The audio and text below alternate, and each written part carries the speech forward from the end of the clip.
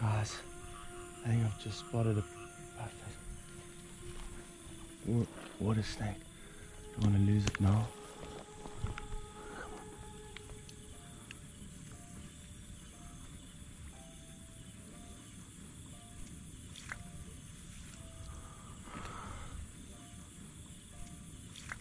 So we've been walking with Wawan here, and he's just found an adult puff snake, which is really, really cool. So I'll be able to show you guys an adult and a juvenile. And you can see the difference. It's a nice long snake already, a little bit duller colors than the adults and then the juveniles. But that's very cool. Well done, Wawan.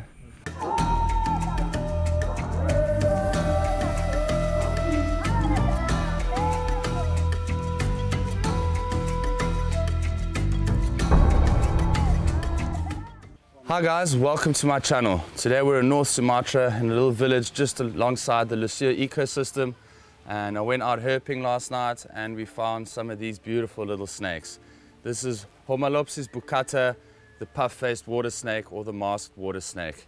A really incredible little species, well adapted to a very aquatic lifestyle, living around river streams and riverbeds and riverbanks, lakes and dams. So very well adapted to their environment, and absolutely incredible to see these little species of snake. They've actually got really, really small little eyes, so they probably use a lot of their vibrations within the water to be able to detect prey movement. When the little prey items come past their little hole, they'll strike out, constrict the prey and swallow it down. Mostly sea snakes are your venomous aquatic species of snakes. Most of your freshwater snakes are harmless species, so not a problem to be able to handle these guys. They're thought to be aggressive, but from my experience they seem to be quite calm. Probably majority of the time people encounter these snakes is they get caught in fishing nets or they're eating people's little fish, so it's never a pleasant experience. So the snake can often lash out when being released from a net or caught in a net, or being removed in a more aggressive way because it's eating their fish stocks. But it's a really relaxed and nice and calm snake. Really amazing to be able to work with this cute and unique little snake. You can see here why it's called a little puff-faced water snake.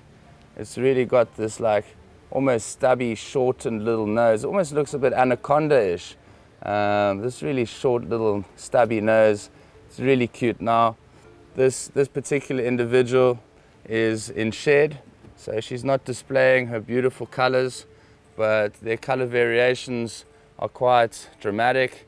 You have this, like you can see in this individual and the juvenile, you have this black and creamy banding, but the banding can vary a lot from oranges to yellows, and then the black can vary from grays to silver to almost black. But a really, really beautiful little snake, living in and around streams and rice paddies, whether it's man-made or natural, at lower elevations, lowland rainforests across Southeast Asia, from Burma, Myanmar, Thailand, down into Sumatra and Java. So widespread little species of water snake inhabiting little bodies of water and feeding on all sorts of aquatic species.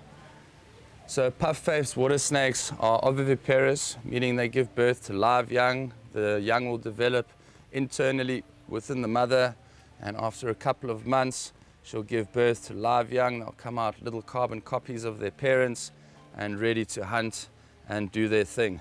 At small sizes they'll be maybe eating small crustaceans and tadpoles and things like that. Once they get a little bit larger, they'll start taking bigger fish species, swamp eels, and maybe even some crayfish and things like that.